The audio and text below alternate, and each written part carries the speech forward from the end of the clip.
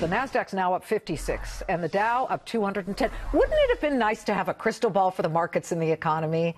Well, we've got the closest thing, right? For 2018, the 10 predictions for this new year from Wall Street legend Bob Dahl, chief equity strategist, senior portfolio manager at Nuveen Asset Management. Let's get to them. Let's go. Your number 1, 2, 3, 4, as many as we can get in here. Sure.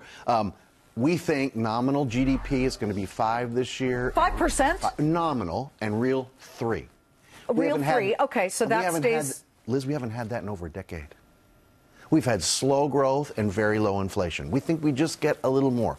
Tax bill is part of the reason, part of the tailwind. Explain to people quickly the difference between nominal and 3 is real units. 5 includes pricing, so call it inflation. Units plus inflation, 5. 5 is like the revenue line of a company. Okay, because we have anemic inflation right now. It's not we really do. There. And we think it not going to go high, just moves from very low to low. Okay. If we get 3% real, 2% inflation, that gives us 5. Next one. The next one has to do with where we think interest rates are going to go. We think interest rates will move up to 3% on the 10-year, which is a lot higher than a lot of people are thinking.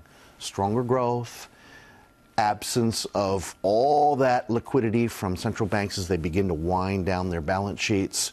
We think that 3%, still not a problem. If we have 3% 10-year Treasury, still a very low number. I would think so, but yes. There goes the bond bubble, right? Yes. We think the bull market in bond lasted 35 years.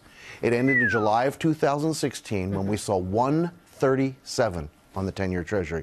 We're up 100 basis points roughly since then, Liz. Third prediction, give it to me. We think that despite protectionism, threats, noise, some action, that we will have a very healthy global economy. There are fewer countries in the world in recession than ever before in history, which is pretty amazing, despite the fact that global trade is kind of anemic. This penchant to do things in my own country, not just here in the U.S., but around the world, has meant global trade has been kind of anemic. What do you think will be the best performing sector? It was tech last year, and tech looks good in these first couple of days of 2018. So we have 3 sectors we like. Tech is one of them. That comes out number 1, would not surprise me. Healthcare is also on our list, and we put a defensive group in this year, telecom services. Which has not done well, right? No, it has not done well. It's sort of a pair trade. On our underperform list is utilities. We think long telecom, short utilities.